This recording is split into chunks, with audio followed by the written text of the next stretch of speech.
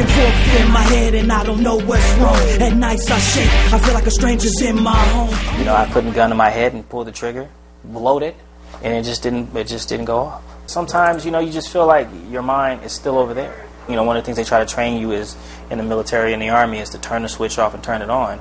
But it's like, you can't turn no switch like that off. You know, you turn off 16 months of war. Me and my wife can't get along. I have nobody's an outlet, and me and my family ain't been close ever since I left. You know, like, music has always been my therapy, like, no matter what. So yes, the music was 100% and still my therapy. If I don't record for like months on months, I feel myself like getting intense and depressed and stuff because I haven't like released whatever is going on in my life at that time. And I was just always thinking to myself that if somehow I make it through this, like, I'm going to be freaking Kanye West or somebody. My mind ain't been put to rest, and they wonder why all I talk about is these bullets. I think that has what's gotten me through this the most. And I, you know, and there nights, you know, I just sat out there, I just cried. Nights even now, you know, I just cry and I'm just like,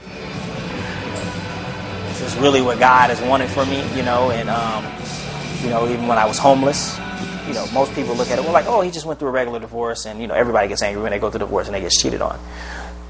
Yeah, but, you know, at this degree of anger and at this degree of all the things that I'm already going through, just the fact that I'm already emotionally distant from the rest of the world.